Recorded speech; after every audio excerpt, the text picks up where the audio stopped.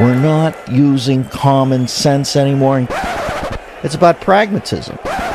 Life is the Serengeti Plain. Wear a cup. There's no load-bearing walls in that house of cards up on the hill. We're at a point right now where this country has to decide which way it's going to go.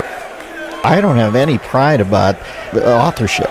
It's just common sense what I'm pitching. Uma Abedin will leave Anthony Weiner when he changes his political affiliation, not a second before, because that she would deem ironically perverse. Chuck from Bowling Green, Kentucky. Like you, I am just accepting that this is the new way, the new America, where the bar is set very low. As I say, last time I saw a bar set this low, I was at a dwarf's wake. And everyone has to get a participation trophy. And I think you're putting a pretty good spin on it. Listen, I was thinking this morning, house ownership at an 18-year low, rents at an all-time high, part-time employment taking over from full-time employment. America has, in essence, gone back to college. It's an undergrad America. I'm going to start rolling out a line of cinder block furniture and bead curtains, because I think that's where the new American fortunes. It used to be in ingenuity, now it's in how can you make hedged bets and lives more comfy. So, the American dream now apparently in the hands of daydreamers.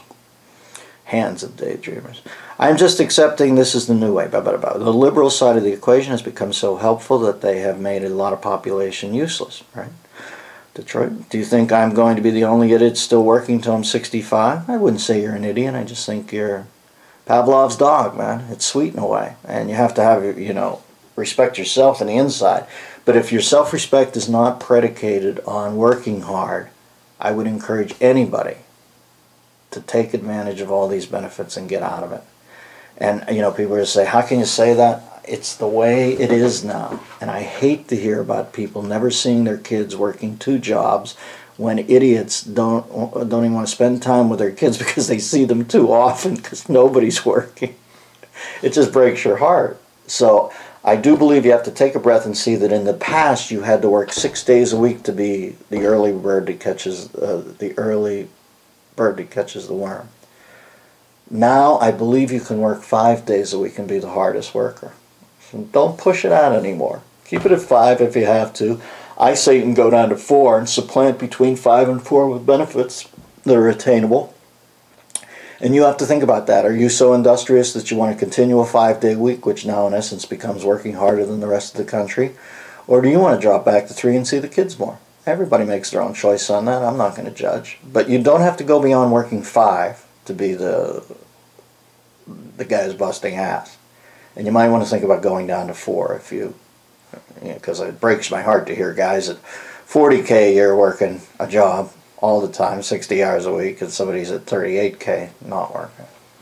I'd edge that way. That's the new America 180. While others have figured out the game, the system, retired age 50. Well, I wouldn't say you're an idiot. I find you a sympathetic person. I don't scoff at it, but it's the old way. I would say that. It's not idiotic, but it's quaint, isn't it? Enjoy these samples of the Bathrobe Sessions, a weekly video available only to members of the DMZ, the Dennis Miller Zone, on DennisMillerRadio.com.